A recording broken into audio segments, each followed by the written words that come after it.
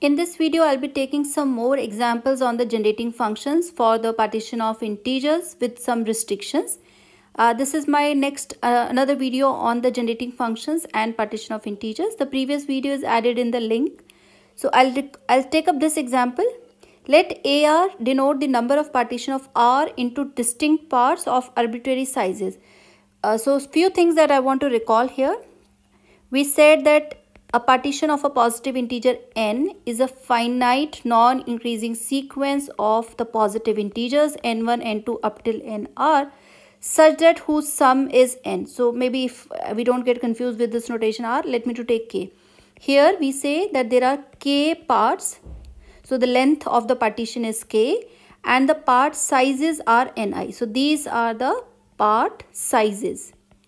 So in my last video, we said that if you take a fixed part sizes, suppose if I take, let these are the part sizes 1, 2, 3 and we want to write the partition corresponding to these part sizes and they can appear at as many as number of times. So in this case, what we did, the generating function corresponding to these as part sizes is, we can write 1 plus, so x raised to power, okay, so for this we can write x raised to power 1 coming 0 time, x to the power 1 coming 1 time and so on. This is for size 1. Similarly, for size 2, x to the power 2 coming 0 times plus x square coming 1 times and so on. For size 3, we can write x to the power 3 coming 0 times plus x to the power 3 coming 1 time and so on.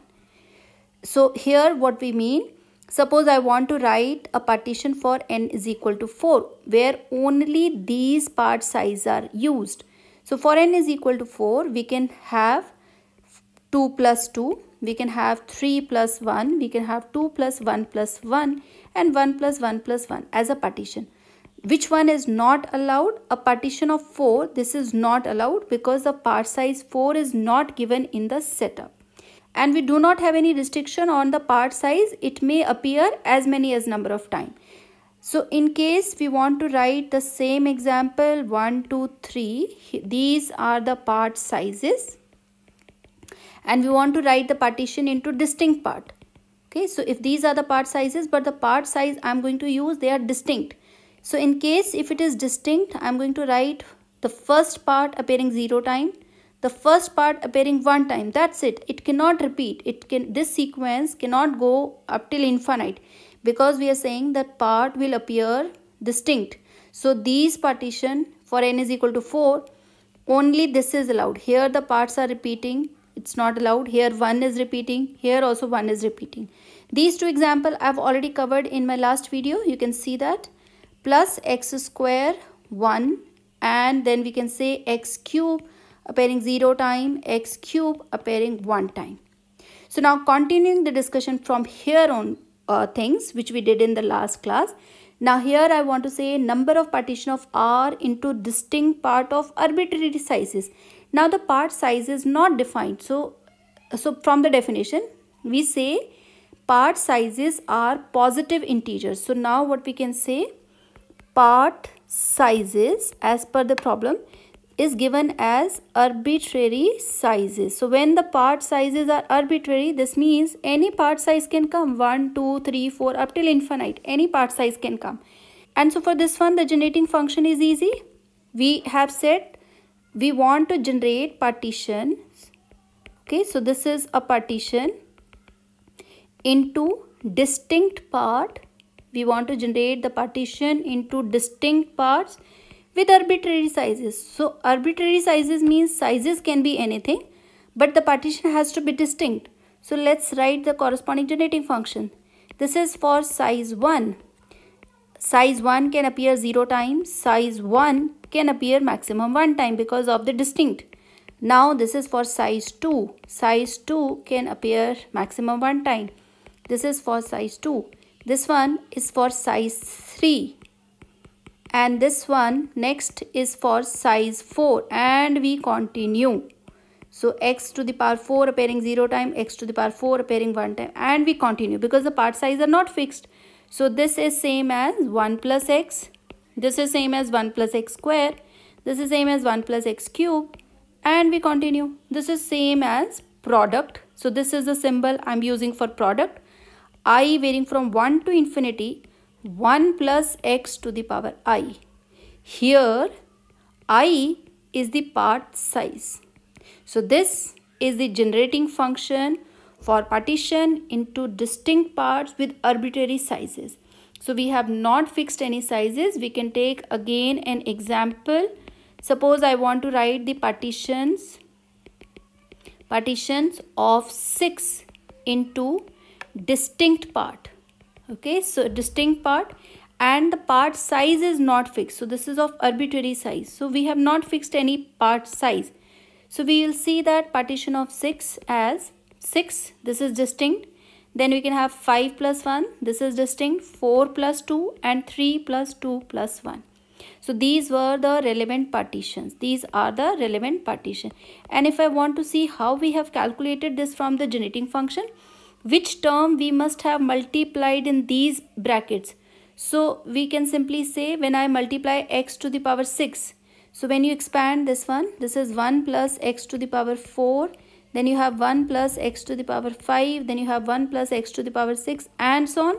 So when this x to the power 6 is multiplied by this one, we get x to the power 6. Similarly, x to the power 1 multiplied by x to the power 5. Similarly, x square multiplied by x4, or you multiply x 4 multiplied by 2. So basically this 2 is when multiplied by 4. That's the same thing. Similarly, x3 multiplied by x square multiplied by x to the power 1, we get this as a partition of 6.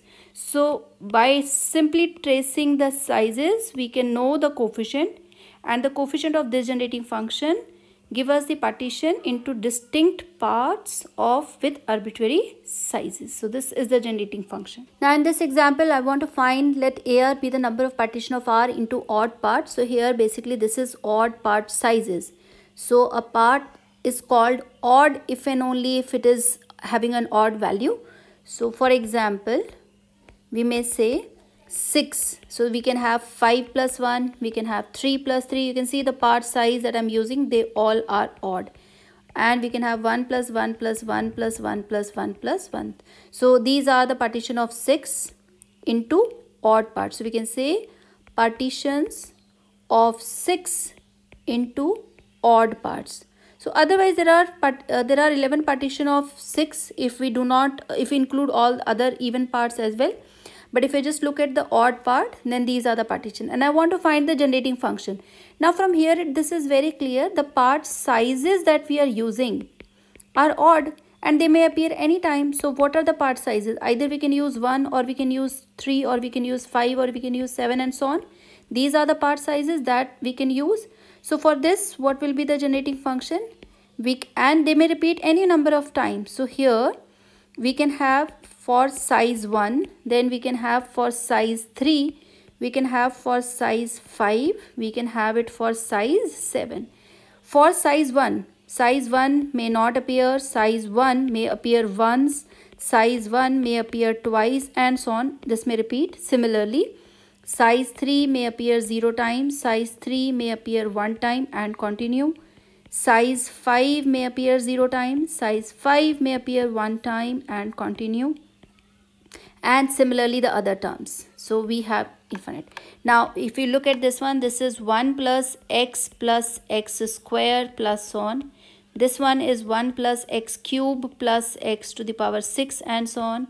This one will be 1 plus x to the power 5 and so on. Here it will be 1 plus x to the power 7 and so on, and infinite. So the series are going to be infinite.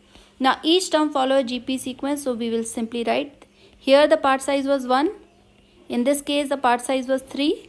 In the next case the part size was 5 and continue. Now we know that in the sequence, in the denominator, in the exponent, we have only the odd terms. So I will simply write this is product 1 over 1 minus x to the power 2n minus 1 when n varies from 1 to infinity. So if I take n is equal to 1, I will get the first term. If I take n is equal to 2, I will get the second term and so on. And this is the generating function for partitions partitions of n or r, whichever you want to write, into odd parts. So when again expanded and we can multiply, we will see that the coefficient of P6 here, partition into odd parts of 6, is how many we have calculated? 1, 2, 3, 4. 4. So if I just look here, so here in this coefficient of x to the power 6 is 4. Now to see that what is the coefficient of x to the power 6, we can simply say we are going to look x1 repeating 6 times. We can see x1 repeating 3 times and x3 appearing 1 time. We can see x1 appearing 1 time and x5 appearing 1 time, or we can see x3 appearing 1 time, x3 appearing 2 times. So this is the case. So these are the corresponding relevant cases, and we can find the generating for a partition of R into odd part. So in my next video, I'll be covering some more examples on the generating functions and partitions.